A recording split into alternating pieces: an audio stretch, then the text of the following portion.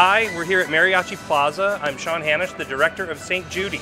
Hi, I'm Dmitry Portnoy. I'm the screenwriter. Hello, I'm Judy Wood, otherwise known as SAINT JUDY, and we're in East LA, and we're here to talk about the film and immigration in Los Angeles. So the film SAINT JUDY is about an immigration lawyer, Judy Wood, who takes on a case of an Afghan refugee who was starting a school for girls in Afghanistan. And that's where Judy found her story. Here in Mariachi Plaza, which is actually where Judy had her first offices here in Los Angeles. We shot a number of scenes near this location. Well, the thing that I found compelling about this particular case, the immigration judge didn't believe her. She found what she was saying to be improbable. And I found that so important to be able to defend a woman who was persecuted simply for thinking.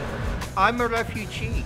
The story that we're telling was very compelling to me. When I heard it, it made sense as a movie, but I felt it captured everything that so many people are going through right now. Dmitry and I, we sat down and had a drink, and he laid out this story about this one trial which ended up changing the law of asylum in America.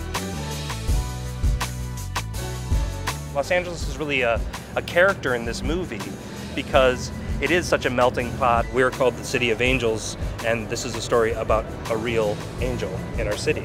In the Bible it says, beware how you treat the foreigner, the stranger, the undocumented, the immigrant, because you may in fact be entertaining angels. Come and see SAINT JUDY. We'll all be there.